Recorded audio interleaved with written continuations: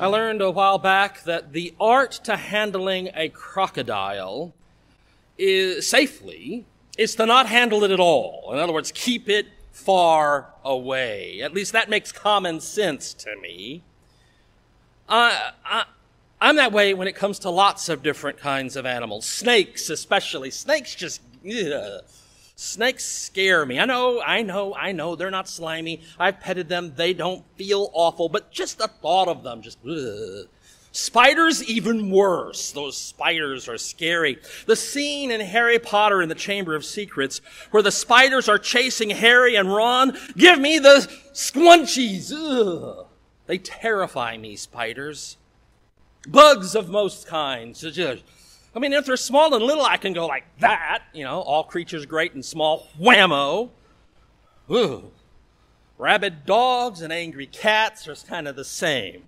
Especially angry cats. Especially a cat who's angry at you that the bowl is empty or the litter tray needs to be changed. Just looking at me should remind you, look at my hair, should remind you that you shouldn't let your mom brush your hair when she's mad at your dad. Stay away from people and from things like that. There are lots of things that you should just keep away from. Avoid like the plague, like COVID-19. Today's passage from Matthew's Gospel is one of those things. This is one of those difficult sayings of Jesus that sends preachers into tizzies, not knowing how to handle it or even what part to handle, because you could break it down into many different pieces and try to handle it that way. As my dad would have said, it's a target-rich environment. So much to touch on, so much to unpack. It could take 6 hours to do it right, as they would teach you in school, Tiffany. 6 hours to explicate this passage and just give it a good going. Don't worry, I'm not going to do that here today. 20 minutes, maybe, tops. All right, let's start at the beginning, because usually that's the best idea. Let's start at the beginning. Jesus, gentle Jesus, meek and mild, says something that just kind of blows us away. It starts hard and gets harder. Do not think that I have come to bring peace to the earth. Well, you're the Prince of Peace, Jesus. Of course that's your job. Of course you're supposed to bring peace. Don't think that I have come to bring peace to the earth. I have not come to bring peace, but a sword. Huh? What? That's not what we've been hearing. He's the Prince of Peace. He's the Lord of Love. He's the Lord of Life. How could he come to bring not peace, but a sword? For I have come, he says, to set man against his father, and a daughter against her mother, and a daughter-in-law against her mother-in-law, and one's foes will be members of one's own household. Sounds like what it's been like being locked up with family for weeks and weeks and weeks. Kinda. You may love them, and you do, but there are things that they do that just kind of make you want to pull what hair you have left out. Do they have to look at me that way? Do they have to speak that way? They don't even have to say anything. Just the raise of an eyebrow can cause conflict. Much more so, Jesus is saying, when it comes to allegiance to him. When it comes to following him. Whoever loves father or mother more than me is not worthy of me. And whoever loves son or daughter more than me is not worthy of me. I remember talking with my dad about this once. I asked him this question, should I love you more than Jesus? And Dad's reply was, I love Jesus, I love God more than you. And because I love God, because I love Jesus more than you, I love you more than anything else. We're called to love Jesus. We're called to serve God. We're called to follow God. We're called to follow Jesus first and foremost. And because we do, we can love others.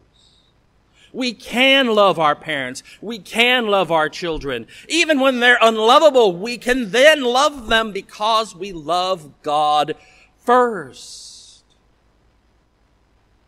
Wow. Loving God, loving Jesus frees us to love others. Unlimited, unrestricted, unbound by the world's expectations.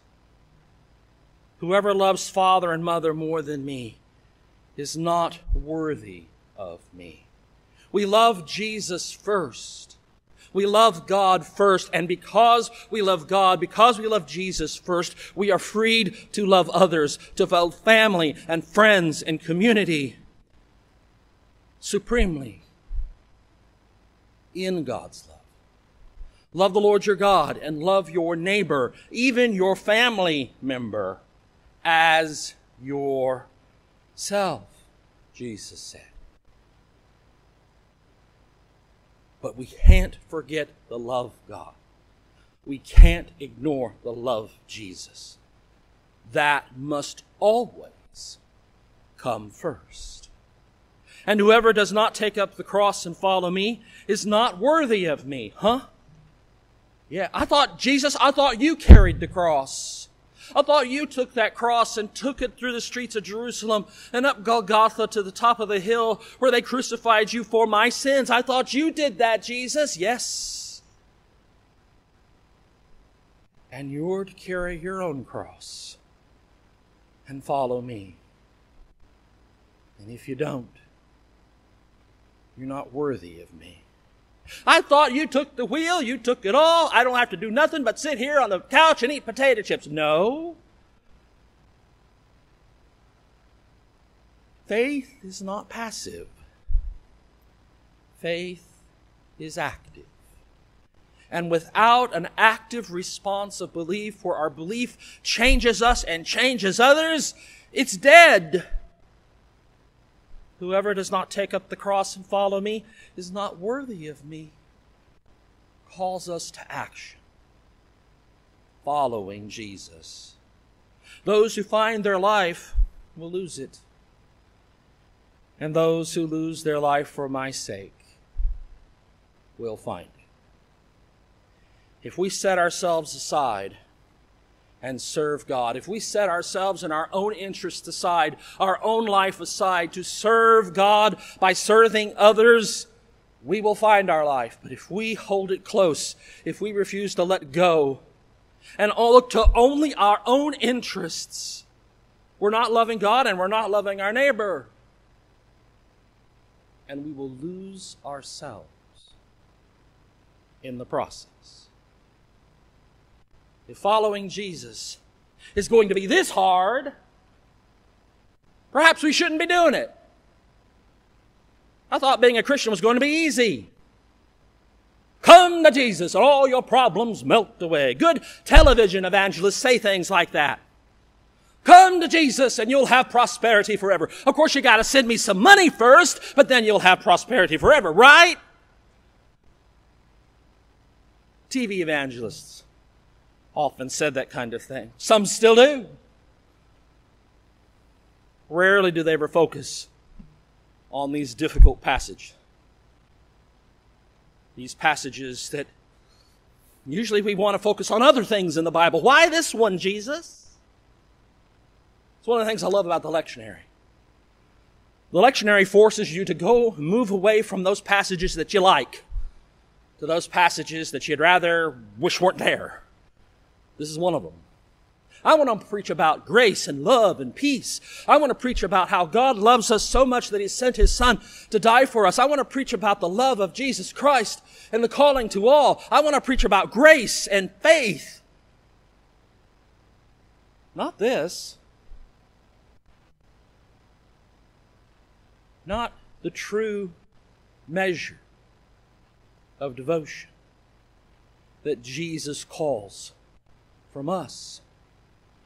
which brings meaning and substance to grace and faith and love. For true love requires a sacrifice. We see that in Jesus. Jesus' true love for us, God's true love for us, was expressed in Jesus in His life and His ministry, His teachings and His healings, His feedings of us, and His giving of Himself for us by stretching out His arms on the hardwood of the cross and dying for us. True love involves sacrifice. And that's true for our love for God, our love for neighbor, and our love for family. Thankfully, Jesus doesn't stop here. He continues. Whoever welcomes you welcomes me.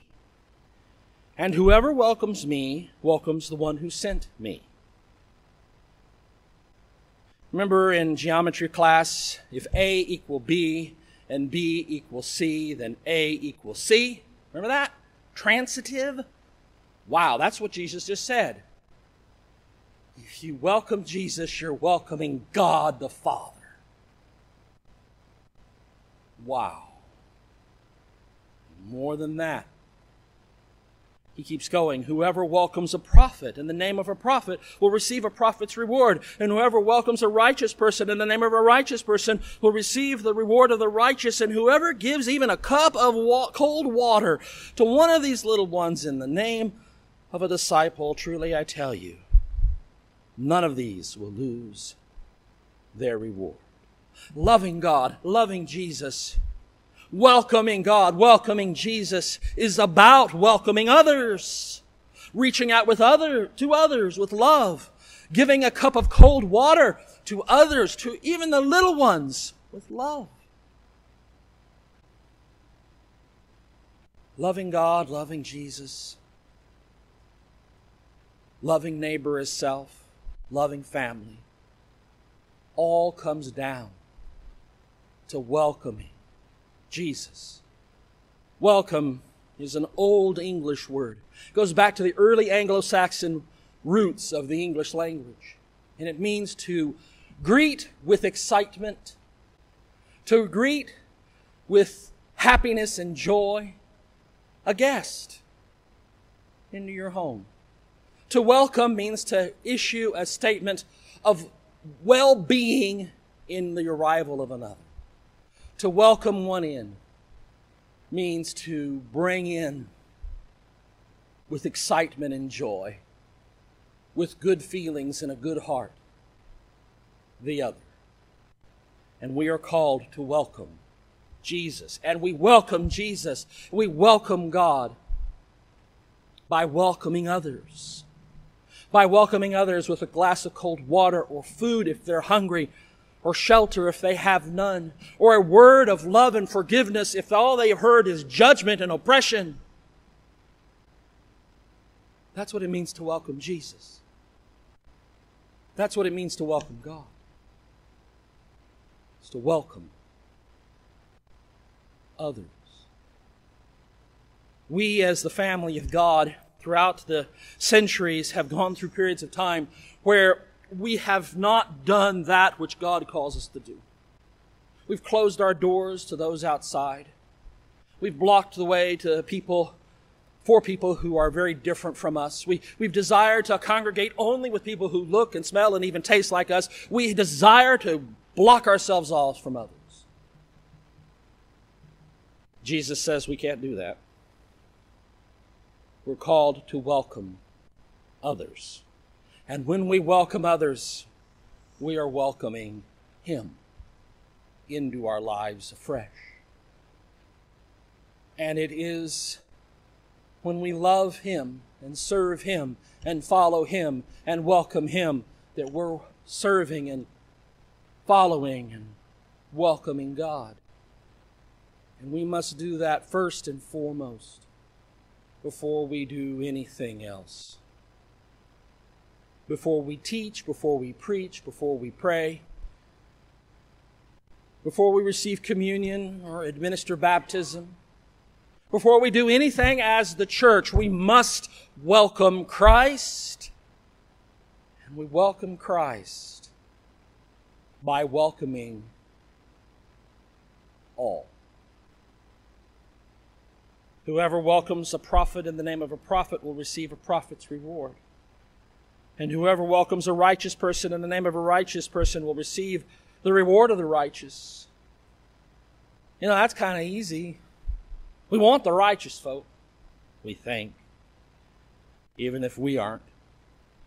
And whoever gives, and we're not, whoever gives even a cup of cold water to one of these little ones, he's pointing to children here, in the name of a disciple, truly I tell you, none of these will lose their reward.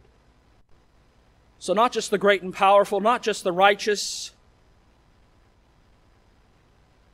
not just those who speak for God, but even to the little children, to the least in the world, we're called to welcome. We're called to give a cup of water. And if we do, we will not lose the reward we are promised.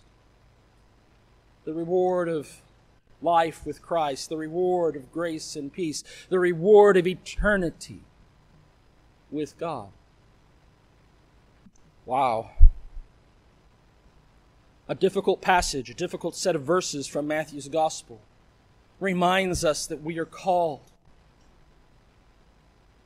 to follow Jesus in all that means. I went back and looked at the number of times I preached on this passage over the last 20 years since I started keeping a record. I went back and listened to the 2 times I've preached it in 20 years. Twice? Yep. Now, there's a parallel passage over in Luke I preached a couple of times, but just from Matthew twice in 20 years, I'd avoided it. I tried to avoid it this time. I looked at the Romans passage, but I'd already preached those sets of virtues. I already preached that whole concept and idea. It was a continuation of it, and I kept coming back to this. God wouldn't let me stay on the other, where I wanted to be. Instead, He kept bringing me down to the necessity of welcoming Jesus and what that means for us. As a people in a society that's undergoing a plague that causes us to stand back. One of the hardest things I have to do on Sunday morning with the few people that are here is that I cannot hug. I can bless. I can say hi. I can smile with my eyes with the mask over the mouth, but we can't hug. Oh, that hurts. But we can still welcome with words and actions. And when we welcome each other and when we welcome strangers through those doors, we are welcoming Christ anew here. And that's what we have to do. With the violence in the streets, with the fear, and with those who don't grasp the need for care, we are called still to welcome in the name of Christ. And when we welcome Christ Himself. Take with you today the word that we are called to set God first in our priorities. And setting God first means setting others ahead of ourselves and setting the love of others in our actions primary in our lives. Let us truly serve. Let us truly welcome. Let us truly be a church in this community that welcomes others regardless of who they are or where they're from. And let us do so in the name of Jesus Christ, our Lord.